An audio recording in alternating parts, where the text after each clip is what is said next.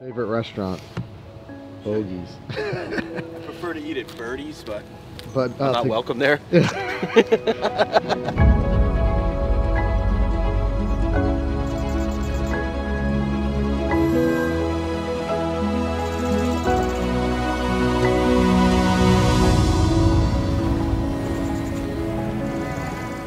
Today's another 36-hole day. We've got Tidewater here this morning, and then we're gonna head over to the Barefoot Resort. We're gonna play the Love course. But early tee time is the earliest of the week, 7:30. And the one thing that really stood out about this place is here, a unique thing is that all the holes have their own name, their own story. It's very unique.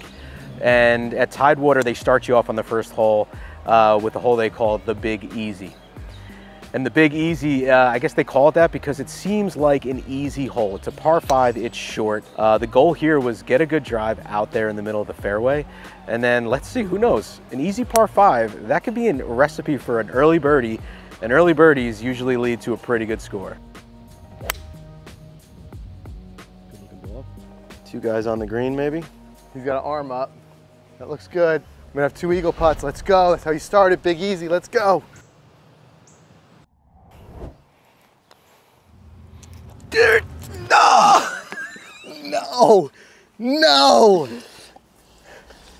All right. Short par 5, 2 birdies on the card. That's why they call it the Big Easy. Sure sets a nice vibe for the rest of the course. Let's see. I guess it can only get harder from here. Not bad, huh? That's pretty sweet. Fly over the hole. That's cool, yeah. So as always, it feels great working with FootJoy on these travel series, and couldn't be more thankful for them hooking us up with a lot of really great gear. Not only some of the shoes, because we were doing 36 holes a day most days, you got to be comfortable, but we had some unseasonably cold mornings here. In fact, a lot of the local guys were kind of complaining about how chilly it was. Some of these mornings starting off at 50 or lower, so it's nice to have a couple of layers out there with us and be comfortable. But as the days moved on, it warmed up really nicely. Oh, dunk in there. That was a good line. Surprised it was slow down the hill, but actually it comes back up. I feel that, yeah. Yeah. The par 3 third hole, when you approach that tee box, it's the first time those water views come into play. It's hard not to get caught staring at the beauty of Cherry Grove, but you better quickly turn your attention to one of the day's more difficult tee shots. I'll tell you where that pin is a really tricky little spot. There's not a lot of room to land it, front or back.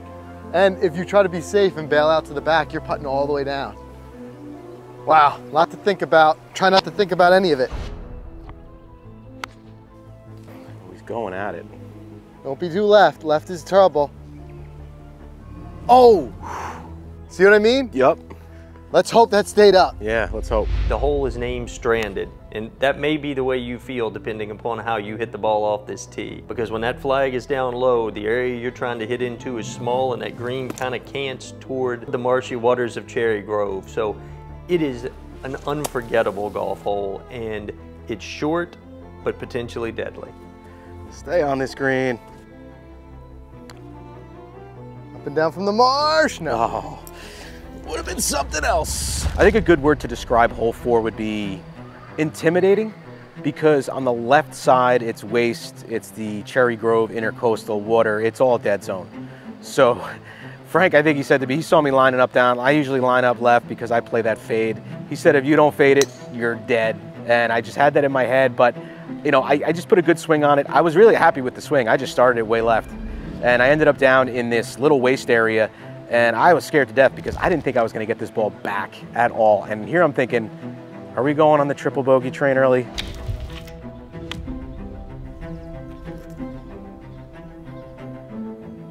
Yes. Now that's something I'll hang my hat on. I think is one of the best pars of the trip, by far. Par the hardest hole. Wow.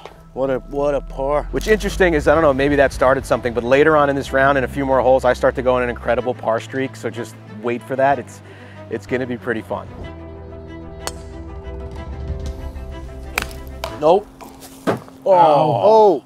You right? Took that one off the kneecap. Did it hit you? Kneecap? I would have never thought that would have hit.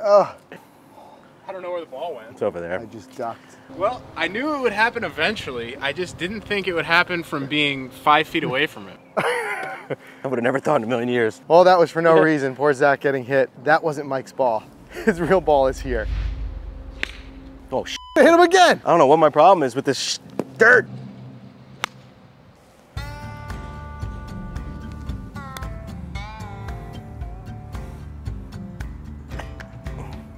Good roll. Hole 6. Definitely was toying with the idea of going with less driver here. Try to take that water out of play, but the good news is it's not super tight. There is room out on the right side, so you can still hit a driver. You just have to take a smart line off the tee.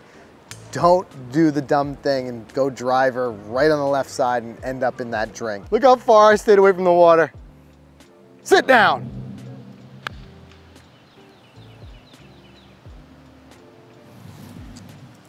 Good ball. Thanks. This guy's once again the turtle whisperer. Why do they all come to you? You got something on you they want? I think they just like my vibe. Maybe. You got a turtle vibe? Oh! Come on!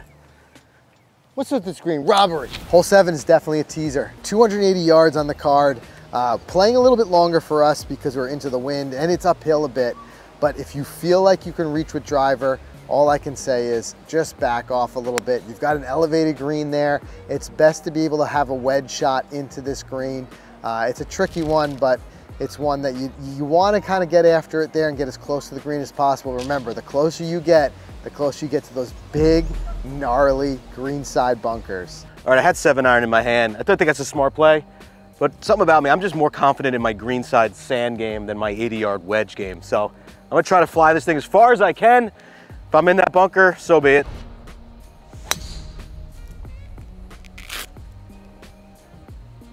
It's a good drive. You're gonna be, if anything, left of the bunker, right? Actually, you might tuck it up nicely right up to the bunker. Right in front of it, yeah. Yeah. Okay. Okay. I like at it. I like at it. Oh. The par 5 8th hole, you're gonna have a chance here. This is a hole you can make birdie on. It's not super long, but be careful on your second shot. This is a hole, again, length isn't the issue, but it tightens up as it gets closer to the green.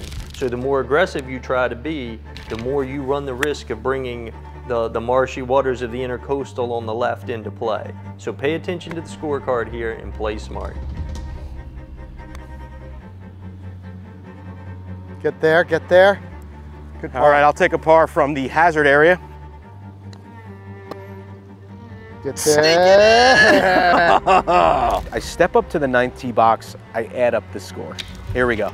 I don't know why. I shouldn't do this, but I did. So I noticed that if I do make par, I will card a 39 on the front 9.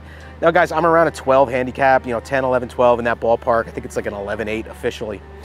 But for me to 39s, they don't come around too often. I don't see many 3 handles on the scorecard after 9. It's usually 41s, 42s, 43s, things like that. So the game plan was, you make par, you get your 39. Maybe birdie, yes! Yes, dude. Great job. Oh, yeah. Missed the hand high five. That's all right. Still, that's all right. Still. Dude, hats off to Frank for that birdie. I mean, that was incredible. Long birdie. It kind of got us juiced up to head into the back 9. But hey, I'm happy with the par. 39, baby. That's my best 9 of the trip. It's days like today when everything is firing in your golf game and you feel good. It's those days that you're actually stoked you're playing 36 because you're hoping that it's just going to transition through the rest of the day. So we have that other 18 afterwards. I'm not even really thinking about that, but I just am excited that finally I got this momentum going into that second round of the day.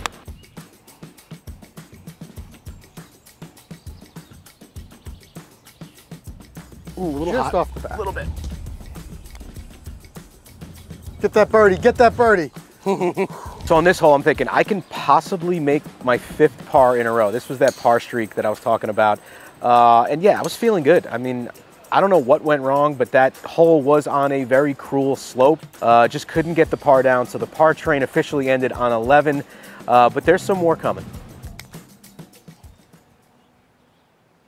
Stay up there. So as you get into the heart of the back nine, number 12 is when Cherry Grove comes back into view. Again, a peninsula green that plays out into the water. This is a shot that you will not forget. When the prevailing wind is coming off the Atlantic Ocean, which is literally a mile away, this is not an easy golf shot. We are both wimps. Yeah, no one wants to go towards But we're that. gonna be wimps with pars. Yeah. Uh-huh. Now it's got to do this. So it straightens out. Not bad. You need more speed, I think. Actually, that's gonna cozy up well. Hold on.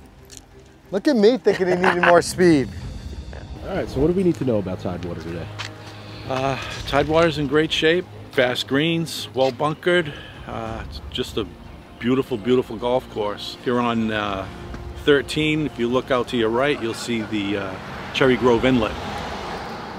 This time of day, just you'll be out there with your camera taking pictures. I gotta read this sign, it's funny. Ocean Isle, it says a strong breeze can make this tricky par 5 your friend or keep you up all night wondering where you went wrong. There's two ways this all can go. 13 at Tidewater is a gettable par 5. You want to be a little careful off the tee. Again, the fairway cants from left to right toward the waters of Cherry Grove.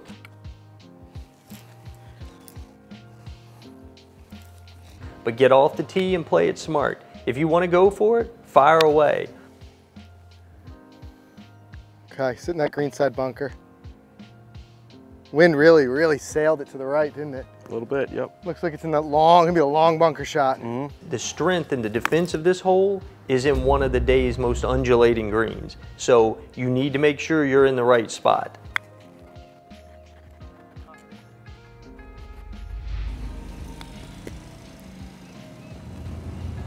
Get it! Oh! Hole 14 is a really tricky one. It's 400 yards, but what makes it even longer is that there's water that's possibly in play with the driver. So having to back off driver only makes that second approach shot even longer. I guess the only real saving grace is that the green is pitched from back to front, so it can receive a hybrid or a long iron a little bit better. So you can get after it that way, but I'll tell you what, with water coming in at 250, depending on the wind, you gotta factor that in and possibly back off of a driver with this tee shot. Yes. Nice. Can really move. Listen to this. Derived from its owner, fire is what you may feel if you're not selective with your short approach to this devilish par 4. I'm just gonna try to overpower it. Okay. Oh man, that 15th hole is a tough one. You've got marsh that comes in at 250. You've got trees lining the whole left side that can be a whole lot of trouble. And you got greenside bunkers to deal with. So this is the one where you definitely take the advice that it says on the sign for this hole and hit a tee shot that factors in your approach wisely, because this is a tricky little hole and we found a lot of little ways you can get in trouble here. Kick out. Kick it, kick it. Legendary kick. Give it back. No fade there. Do you know how many people have gone over here? This guy's made a whole coffee table out of all the balls he's collected. That's awesome. But yeah, you got lucky. I got lucky. I hit something hard. Zach said I floated to the fairway, which is music to my ears. Let's go find it. Absolute miracle kick. Love it. Shot out at like a 90-degree angle. Should be around the 150 mark. Yeah, perfect layup. Yeah, no big deal. I played it that way. Oh, man. Wow. Today's my day. This guy's got a rabbit's foot in that bag somewhere. It's got to be a 9-iron here. I don't know, 157. Look at the breeze up there. You see it? See everything blowing? Is it in our face? It's a bit into us, yeah. I blow bubbles to see. Okay. Oh.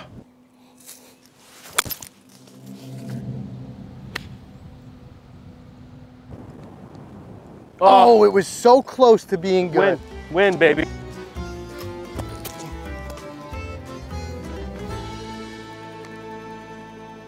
Give him that bogey save up the hill. Tidewater was a golf course I definitely wanted you guys to play. This was the first golf course in America ever named Best New Public Course by Golf Digest and Golf Magazine. It's got 9 holes that are playing along either the Intercoastal Waterway or Cherry Grove Inlet. And in particular, with those holes that play along the inlet, you'll never forget them. Just bring your camera to the tee, save yourself the time and trouble of having to walk back and get it, because people talk about and remember holes 3, 4, 12, and 13 years after they've left Tidewater.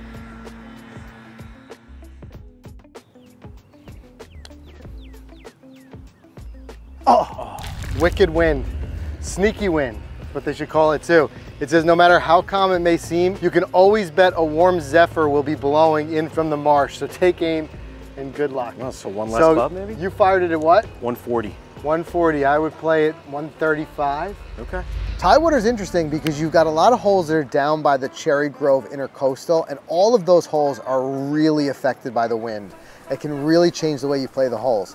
Then there's some more holes that are a little further inland. I would say we didn't get a break from the wind the whole time we were out there. There was always a little bit of wind to factor in, but nothing compared to when you're closer to that intercoastal. So you're gonna get some different wind changes when you're out there. When you're close to that intercoastal, just know there's gonna be a couple of club winds here and there that you gotta look out for. Oh, it's not gonna break down towards the cup, is it?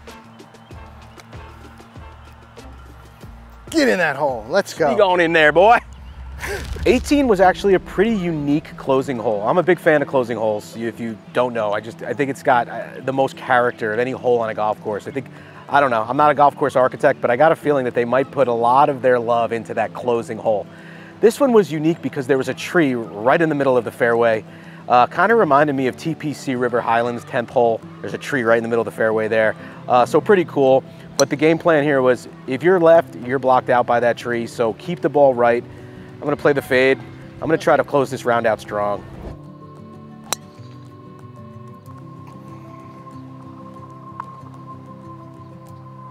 I got a little too huggy. Yeah. Got a little too aggressive with this line. We're gonna just have to make it a 3-shot hole to the green instead of 2. Overall, I love Tidewater. I put it high on the list of the rounds we played this week. Not as hard as TPC Myrtle Beach. I would probably put that as the toughest test that we played. That's up there with Caledonia maybe, but really love Tidewater. I'd put it on my list. I'd probably come back. It's a place I would definitely come back to. I felt good out there. My whole thinking was, if I aim for it, I couldn't hit it. So what are the chances, right? That's my thinking. I love that.